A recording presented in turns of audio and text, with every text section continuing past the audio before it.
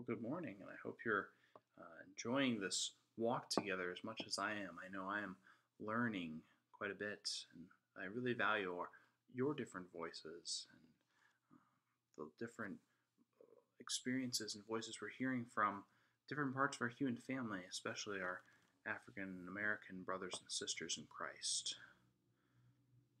Last August, feels like an eternity ago now, but last August, Churchwide Assembly, I was thankful to be there in person.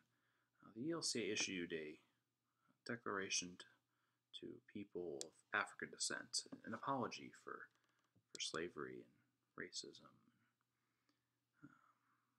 our participation in these systemic systems that have hurt so many of our, again, part of a human family, our families in Christ.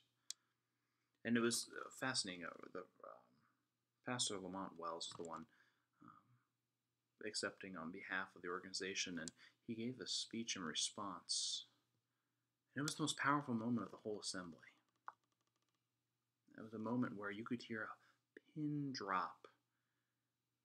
I highly recommend it. The videos are out there. Just because of the passion, the experience, but more importantly, it was a voice, and part of this is my own fault, my own sinfulness, but it's a voice that I hadn't heard as often as a lot of the other voices I heard that week in Milwaukee. Other parts of the ELCA that I'm not as familiar with. I've since endeavored to hear from more, right? To hear what the experience of a African American Lutheran has been and is now. We need to hear those voices. And I commend to you today our resources, the ELCA website. If you just search ELCA Racial Justice, there's a resource tab with plenty of resources, including this declaration that we're talking about, but lots of other resources that are helpful to you, Bible studies,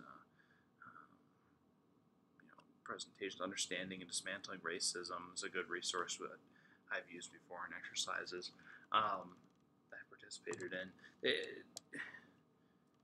There's a lot of good material here. If you also search ELCA Racial Justice, there's a whole page and what they're about and their mission. There's a blog. And it refers to other voices, people that we, in our own church, that for so long we haven't been listening to, or at least not listening to enough. I know I've been guilty of that. I try to repent of my participation in this unfair system.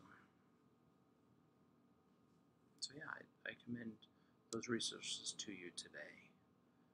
And like I said, that video, try to find that one. That was exquisite. I think the ELCA, we've recently reaffirmed our fight against racism. I think we posted about that. If you missed that, you can Google that one as well. And it's not because it's politically correct. It's not because it's in vogue right now. It's because it deeply matters to who we are as the church. As Bishop Eaton preached on Sunday, we are one in God.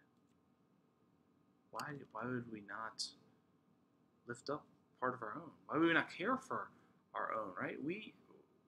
God is reflected in each and every one of us, in ourselves, and in our brothers and sisters in Christ, living waters, and all of the ELCA and the church on earth and the world. We need to take care of the human family.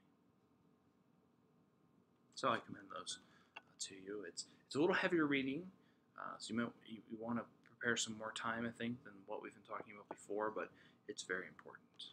It's very important to it. And please, if you have questions, with any of the resources this week, if you have any questions, comments, if you want to have a discussion with me, I'm here for you however I can be. See you tomorrow.